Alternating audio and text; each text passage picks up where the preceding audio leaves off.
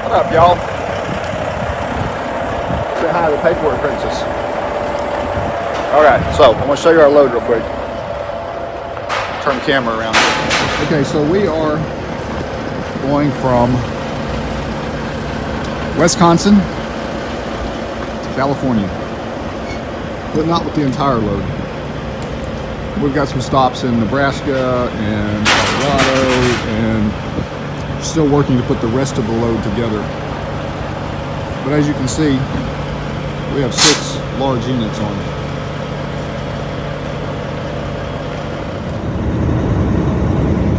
Hey guys, this is a 2-part video, so watch till the end to get the second part of the mindset that it takes to survive out here if you're coming from something like United Road or a union job to the freedom of the open road.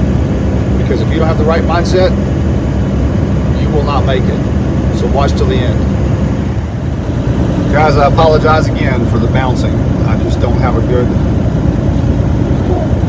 camera bracket that absorbs all of the bounce in this truck. So anyway, I know there's a lot of questions going on out there about how's this whole virus issue affecting car hauling, and it has definitely had an effect. There's a lot of guys that have just shut down, and that's okay if that's what you want to do. There's nothing wrong with that. But you don't have to, at least not at this point. We have not been classified as non-essential. The orders of the states that are closed to normal traffic, like I read a news article a couple days ago where Texas is not allowing anybody to come in from Louisiana except for essential personnel, and that includes transportation professionals like you and I. Now, here's the thing you've got to understand about dealing with an economy the way it is right now. You're going to have to change your strategy. I came back out on the 20th. I was home for, I don't know, 4 or 5 days, whatever it was.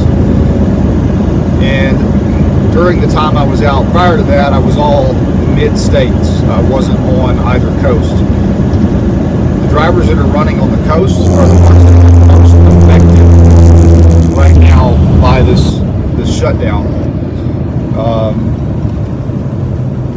Businesses that are coastal states are shut down more so, from what I've seen in the car hauling industry, than the states that are central states. We did lose 2 loads back to back last week, midweek. We were in Tyler, Texas, and scheduled to pick up 2 short, like 1 pick, 1 drop type loads. They were paying well. Not the type of work I normally do because of the overall pay for the load isn't what I like to see for a gross bottom line on a load. But they weren't bad. You know, still doing $1,000 in a day, but having to do a little bit of deadheading between the loads, between the picks and drops. I think I did like a 170-mile deadhead between 2 of the loads, which is something that I just never do because my loads are constantly rolling. I'm almost never completely empty. It's very rare. So when we came back out on the 20th, we changed our strategy just a little bit. We decided we were going to stay a little closer to home, which means that the gravy picking, 1 here, 1 there, isn't as practical when you're not putting as many miles on. And we kind of wanted to see how things were going to go with this whole the shutdown concerns and fears. And so we went from Tennessee, we went from Chattanooga to Jacksonville, Mississippi, from Jacksonville over into Louisiana, Baton Rouge area. area, from Baton Rouge to Tyler, Texas, from Tyler, Texas up to Indianapolis, Indiana, I believe it was. From there, all the way up to Green Bay, Wisconsin. Green Bay back down to Winamac, Indiana, which is where we're pulling out of now. So, we are now on our way to California. Crazy as that may seem. However, what we have is going up near Weed, California, up in the mountains, in smaller towns, away from the major virus outbreak epicenters. We're doing everything we can to take immune supplements, things that will increase your immune system, just make you more able to fight any type of sickness. Just common good health practice. Try to get plenty of sleep, eat healthy, and we're taking supplements just to help boost and build our immune system. Lots of vitamin C, echinacea, garlic, pills, little capsules, things like that. It's good for your health regardless of whether or not it may have an effect on this virus concern. Now, back to the topic though. So we have, up until this run, which we're kind of back to the normal style run, we have changed our strategy a little bit. And what I mean by that is, if you've been following this channel, you know that I rarely do one pick, one drop loads just because I don't like the rates per mile per unit, and normally they just don't pay well enough to be worth it. However, we have found enough to where we have averaged $3 a mile on everything we've been hauling since we came back out, and that's pretty decent. We were running in the mid to high $2 range in the first part of the month before I went home. With paperwork prints back to dispatching, we were doing really well. So the virus has not had really a negative impact financially on my truck anyway in the car hauling industry. We've just changed our strategy up a little bit, continued running hard. The thing about car hauling is you really don't come in contact with a lot of people. Not nearly as much as someone working a 9-to-5 job dealing with the public. You know, we really come into direct physical contact with few people. So this doesn't mean there's no risk, but it is a very rough road and a reduced risk. Now, here's the other reason for this video. And this has nothing to do with the virus concerns right now. This is for those of you who are looking at getting into the business in general. Not necessarily right today, not right now, not anything to do with the virus, just back to normal business. If you are an experienced car hauler, but your experience has been union or it has been large company like United Road, any of the other large carriers, where you are used to doing a lot of one pick, one drop, quick, easy. You know, everybody likes it, but it will make a lazy driver out of you, and it will affect the way you think and what you expect in the industry when you come out, buy your truck, and decide to do your own thing. This is critical for you to understand. If you're used to a consistent system where you're just back and forth, doing the same old thing every day, and it's all quick, easy stuff, and you've never had to look at your dollar per mile, you just run based on wherever your dispatch sends you, and you can draw your paycheck regularly, then you need to consider seriously the fact that you're going to have to readjust your thinking and your expectations if you have the desire to succeed. I'll give you an example of what I'm talking about. Y'all know that we provide a dispatch service. We provide this dispatch service to multiple drivers who own one truck, get into the business, are looking to start their own business up, to succeed, to make money. and they think they're going to come into the business and continue doing business as usual. And I'm going to tell you that you or they are into you're in for a rough, rude awakening, either financially or change of the way you do business, one or the other. It doesn't matter which way it affects you. We were dispatching for a guy, and I'm not trying to throw anybody under the bus, so I'm not naming any names, but this is a perfect example of what I'm talking about. We had a guy sign on under our dispatch company, has a nice Stinger rig, pulling a Boydston 7-car trailer, 3-car head rack on his truck, good solid older rig, and he's used to doing the United Road type, one pick, one drop, quick, easy type work. And he expects that that's what he's going to be able to do out here consistently. And I don't know whether the United Road type drivers, and I'm just using United Road because they're a large company and everybody knows who they are. There's a lot of others out there. Most of them are not that large, but there's a lot of them out there doing the same type of work. He expects to be able to continue doing one pick, one drop type loads with no deadheading between them. Absolutely refuses to do 30 to 40 miles to pick up a load. He just thinks that's awful. And that is not the way this business works. When you have your own authority and you're getting into the business. Now, you may down the road be able to build some contracts to where you can do that type of work if you like the cheap freight. That's okay. But if you really want to make the best money possible, you're going to have to work for it. And you're going to have an open mindset about following the money and hauling what pays. I've said that 1,000 times if I've said it once. You have to follow the money and haul what pays. And if that means a little running around, if that means you put 300 or 400 miles in, getting your entire load put on, and you're going to go all the way across country, then you're still going to be able to make good money and you're going to have a good load on your truck. Now, obviously, you're not going to put 300 or 400 miles on and haul a one-day load. That wouldn't make sense. So we dispatched him a small load.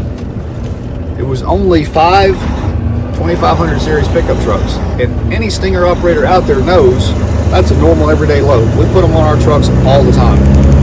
I can put that on my 7-car Control, and it's nowhere near as flexible as a full-size Stinger rig.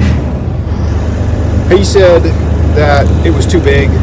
He said it wouldn't fit on his truck and trailer. He said he didn't think his hydraulics were designed to handle that type of weight. So I don't know what type of background experience the gentleman had, but it obviously didn't stretch his skill level. It didn't teach him how to car haul anything but the little cookie cutter, quick, easy, back and forth type rail yard type loads. Those are not what's out here open to the general public. I say general public as the open load board guys that are running under their own authority, pre-contract phase of their business. And he turned it down. Now, this was on a Friday, and he canceled that load after we had booked it. And Friday evening, everybody knows that has any experience in this business, you're going to be lucky to put together a full load. Now, there was one on the board. It was 8 cars. 8 smaller, lightweight cars. 20 cents a mile, guys. 20 cents a mile. That is an absolute insult to any transportation professional. And we've always laughed about guys that would take that kind of garbage, because you don't have to. You do not have to haul that kind of a load to stay in business. You just don't have to. But they always disappear off the board. We always figure somebody must be really desperate, or frankly really business illiterate. Put it that way. So told him, well, you know, we'll look, but it's most likely going to be first thing Monday morning before we can really start finding you anything good when the brokers start opening up again. We all know there's some brokers open on the weekend, some that you can get a hold of, but where he was at, it was either some one pick, one drop stuff and not enough to put together a load on the weekend, or it was that cheap junk insult of a load. Now by Monday morning, they had raised that price significantly. They actually got it up to $2,400 for that load. Now that made it almost 50 cents a mile load, and that made it worth the effort. And he got really, really lucky because he was able to get that load at that rate. But here's what he doesn't realize. The load he passed up, he would have already had it delivered. And if I recall correctly, it was like a $3,000 load, and then we had him another $3,500 load lined up that he was going to be able to haul. So, well, now the number, that's not right. He had about $5,500 worth of freight that he would have had delivered at the same point at which he was able to deliver his $2,400 load. I don't know what he's thinking. He doesn't want to talk to me about it. Tried to reach out to him and he just doesn't want to talk. So the point I'm trying to make, guys, is if you're getting into this business, you're going to have a different understanding than one pick, one drop, always. This is not a lazy driver business. It just isn't. You're not going to make a living, not a good one anyway, hauling that kind of freight. So already in less than a week, the gentleman's lost $3,500 over his decision to not haul a standard normal Stinger rig load. So I called Boydston, and I spoke with Mr. Rob Boydston himself, and I asked him about this particular model of trailer. And again, I'm not trying to throw anybody under the bus, so I'm not throwing any names out there. But I asked Mr. Boydston what that trailer was designed to carry, that truck-trailer combination. He said, we built that truck and trailer to put 6 pickup trucks on it. Depending on the truck, you got to be careful about your weight. He said he has actually seen guys get really creative and get 7 pickup trucks. Highly unlikely. Almost, it's going to be a fact that it wasn't legal. It's probably overweight and overheight. We're only talking about physically being able to get it on the truck and the trailer for 7. But he said he's known that truck and trailer was designed to be able to haul 6 full-size pickups. We're not talking 3500s. We're not talking lifted. We're not talking crew cab long wheelbase, but still 6 full-size. Now 5 crew cab long wheelbase you can put on that truck and trailer according to the Boydston manufacturing plant. Mr. Boydston himself. I don't personally have any experience with a Boydston trailer. My experience is primarily Cottrell. But what he told me was they built that trailer to compete with Cottrell, to be able to do more than Cottrell. And if you can do more than Cottrell, you're doing really good, because Cottrell is a good trailer, a fantastic trailer. So I realize there's a learning curve when you go out and you buy your own truck and trailer and you're not familiar with it, which is why my company provides the technical support. And it's all in part of the conversations that I have with guys before they sign up. If you call and talk to me, you know this to be true. We offer technical support. If you're trying to put a load on your trailer, you're not sure how to do it, you call me, or you call your trainer if you went through a training program, and we can help you fit that load on your trailer in a way that's legal and safe. If you don't avail yourself of that service and you just simply say, nope, can't do it, won't fit, you are selling yourself short on what your equipment is capable of doing, which which also means you're selling yourself short on what you are capable of earning and putting in the bank.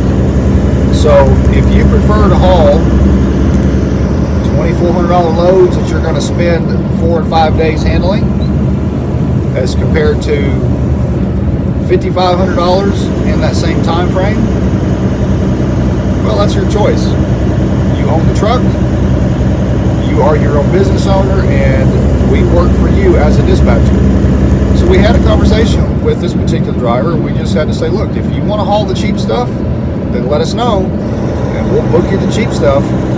But if you really want to make money, you're going to have to let us do our job that we are experienced and well capable of doing, and trust us when we tell you this is just a normal load. We even sent this gentleman loading diagrams and pictures of loads of 5 trucks or more on a trailer like his. Refused to even try to load it. So the point of this entire video is just this. If you're either brand new to the business, or you're just getting into the business, or you are transferring from a union type or a rail yard type manufacturing plant, direct one pick, one drop type loads, or one pick, several drop for deliveries, all quick and easy cars, you need to understand that you're going to have to adjust, wrap your mind around the fact that you're going to have to do things a little differently if you're going to succeed and truly make the kind of money that's available out here, and truly be able to use your equipment as it was designed to be used. If you're not willing to do that, then this is probably not the business for you to be in, because there is a very, very high chance that you will do exactly as I've seen a number of drivers do, and that is fail financially in this business because of your inability to wrap your mind around the way things need to be done out here, and your unwillingness to listen to professional dispatchers who are good at their job and will almost never send you a vehicle or a load that will not fit on your trailer. Anyway, that's my rant for the day. It's just frustrating when you know a guy can do so much better and he's not willing to succeed, not willing to put the effort, the time, the energy into succeeding. Anyway, y'all keep the greasy side down, keep between the lines, and stay safe out there.